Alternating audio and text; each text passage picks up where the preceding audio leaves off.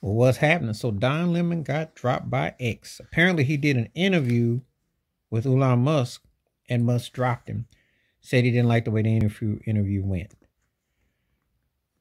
Don Lemon had just got a settlement from CNN a few weeks ago, and he was all excited, and he was going to do his platform and everything. And I got into this discussion with somebody on a particular site where they came at me and they said, "Well, he just settled and all that." I said, "He did." I said, "But let's not act like he was going to the Sunday church newspaper or the local around the way thing. He was hoping to come back with the place and a platform to say what he wanted."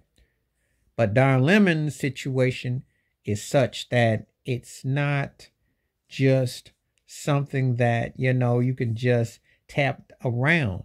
And so obviously Musk is Musk. He's a racist, vile dude. Greedy, arrogant, smug, all that. And he probably was chomping at the bit to swallow Lemon up and spit him out. Somehow this don't seem too surprising. His tactics and his antics, I'm not surprised at all. But I do think Don Lemon, he's got his karma coming and stuff. He was good at what he did. Let me tell you like this. CNN ain't been the same without him.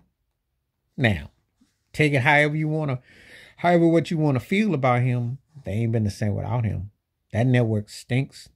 I'm sorry, Charles Barkley and Gayle King they can't hold Lemon's glasses. Not on screen. He had that, but he's just right now, he's just trying to bid his time with stuff. But he had to know this wasn't gonna fly. But anyway, he got dropped. He wasn't even there a New York minute.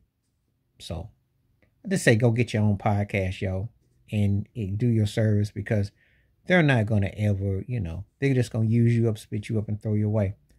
And Musk is just typical. Please hit like, subscribe, welcome thoughts, comments, and I do respond. Thank you. Wash your hands, keep your mind clear, watch out for another. Share if you like my piece.